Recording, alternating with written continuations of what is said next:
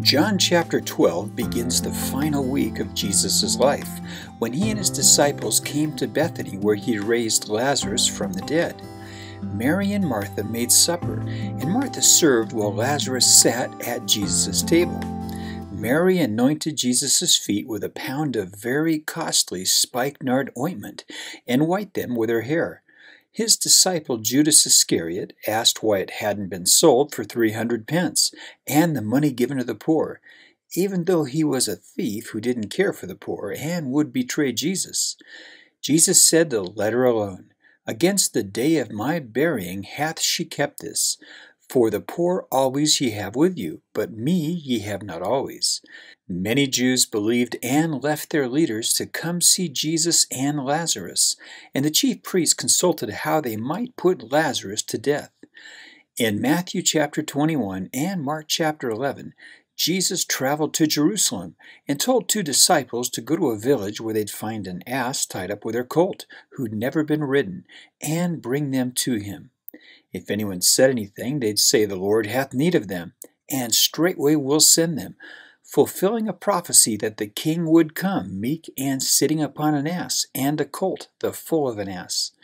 His disciples put their clothes on them, and Jesus rode into Jerusalem. The city was moved, asking, "Who is this?" And a great multitude said, "This is Jesus, the prophet of Nazareth of Galilee." They spread their garments in the way, while others cut and laid down palm branches, crying, "Hosanna to the Son of David! Blessed is the King of Israel that cometh in the name of the Lord! Hosanna in the highest!" Jesus went into the temple and saw people changing money and selling doves. He said, "It is written, My house shall be called the house of prayer, but ye have made it a den of thieves."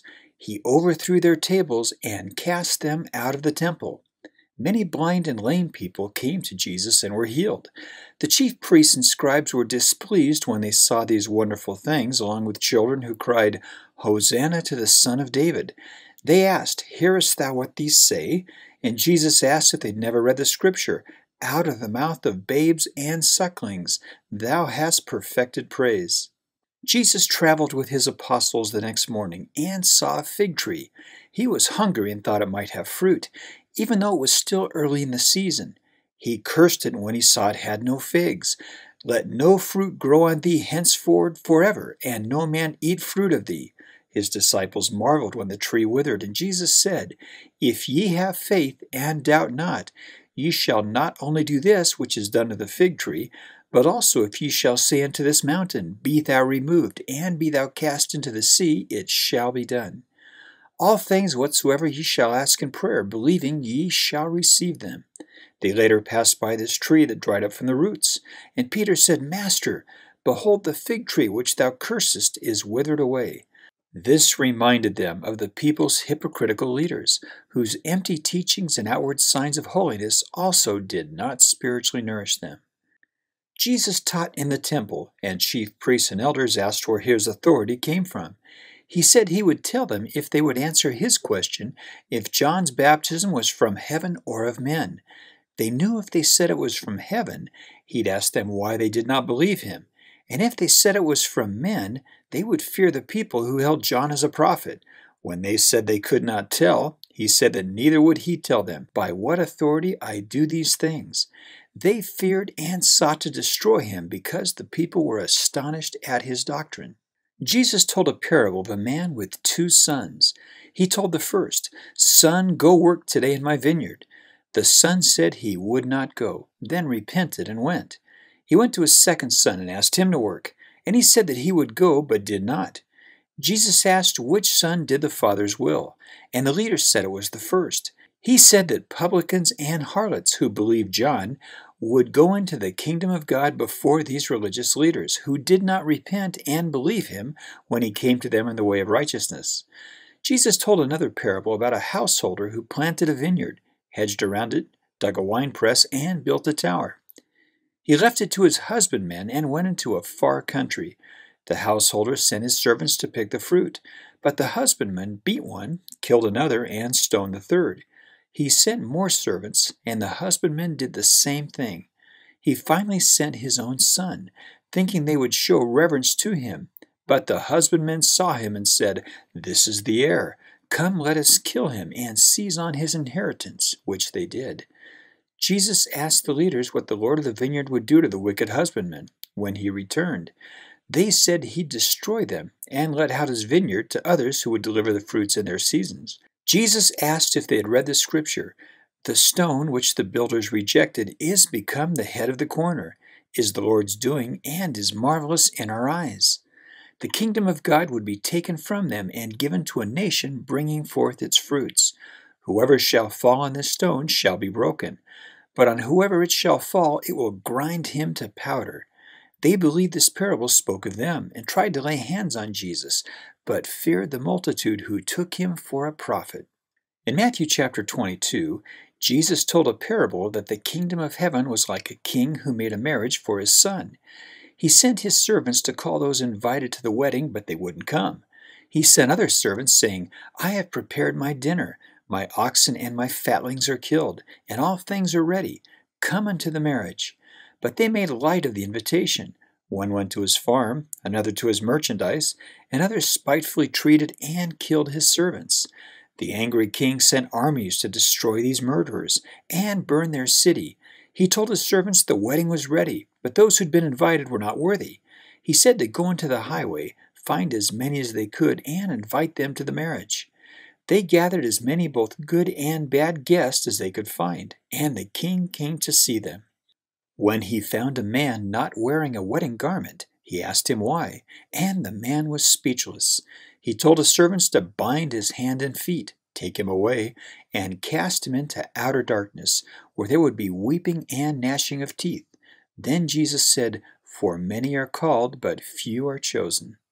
Pharisees tried to entangle Jesus and asked if it was lawful to give tribute to Caesar. He perceived their wickedness and said, "Why tempt me, ye hypocrites?" and asked to see their tribute money. They brought him a penny, and he asked whose image and superscription was on it. They said it was Caesar's, and Jesus said to render unto Caesar the things which are Caesar's, and unto God the things that are God's. Then they marveled at his words and left. Sadducees, who did not believe in resurrection, said if a man died without children, then his brother would marry his wife and raise children unto his brother. They told of 7 brothers who all died and left the same wife to each brother. Then she died, and they asked Jesus, "In the resurrection, whose wife shall she be of the 7?" He said they were mistaken and did not know the Scriptures or God's power. In the resurrection they would not marry or be given in marriage, but would be as angels of God in heaven. He'd asked if they'd read that which was spoken, "I am the God of Abraham, the God of Isaac, and the God of Jacob." God is not the God of the dead, but of the living, and they were astonished at this doctrine. The Pharisees heard Jesus had put the Sadducees to silence and sent a lawyer to tempt him with a question. "Master, which is the great commandment in the law?" Jesus said, "Thou shalt love the Lord thy God with all thy heart, with all thy soul, and with all thy mind. This is the first and great commandment, and the second is like unto it. Thou shalt love thy neighbor as thyself. On these 2 commandments hang all the law and the prophets." Finally, no one was able to answer a word to him, and they did not ask him any more questions. In Matthew chapter 23, Jesus told the multitude and his disciples that the scribes and Pharisees sat in Moses' seat. They should watch what they said to observe and do, but not do their works, because they did not do what they said. They bound heavy burdens on men, but would not even lift their fingers to move them. They did works to be seen of men, and showed off their phylacteries, a small leather box with Hebrew texts worn by Jewish men to remind them to keep the law. They enlarged their garments' border fringes so others would see how strictly they kept the law. They also loved the uttermost rooms at feasts and chief seats in the synagogues to be seen of others, and to be called rabbi in the market. Jesus said to not be called rabbi, for one is your master, even Christ, and all ye are brethren. Not to call any man your father on the earth, for one is your Father, which is heaven, or be called masters, because their only master was Christ. He called the scribes hypocrites, who made clean the outside of the cup and of the platter, but within were full of extortion and excess. They should first cleanse what was inside the cup and platter, and the outside would be clean. They were like whited sepulchres that appeared beautiful outward, but within were full of dead men's bones and all uncleanness.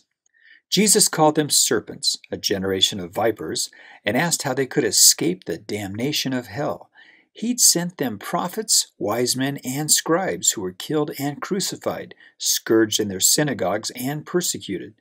All the righteous blood shed upon the earth would come upon them, from Abel to Zacharias. He said, O Jerusalem, thou that killest the prophets and stonest them which are sent unto thee, how often would I have gathered thy children together, even as a hen gathereth her chickens under her wings, and ye would not. Their house was left unto them desolate, and they would not see me henceforth, till ye say, Blessed is he that cometh in the name of the Lord. When Jesus told them what death he should die, they said they'd heard that Christ abideth forever, and asked why he said the Son of Man must be lifted up, and who is this Son of Man? He said, Yet a little while is the light with you. Walk while ye have the light, lest darkness come upon you. For he that walketh in darkness knoweth not whither he goeth. While ye have light, believe in the light, that ye may be the children of light. Then he left and hid from them. While many rulers did not believe Jesus, even though they saw many miracles, some did believe him, but loved the praise of men more than the praise of God, and did not confess him, because the Pharisees might put them out of the synagogue. And this is Matthew 21 through 23, Mark 11, Luke 19 through 20, and John 12 in the New Testament. Look for hidden images located in this video. You can support Ponderfun by visiting our Etsy site, ponderfun.com website, and our Facebook page to find more fun things to do. Please like and share these videos with anyone you think might enjoy them. Also, please subscribe to this YouTube channel. Thanks again for watching, and find some time this week to ponder.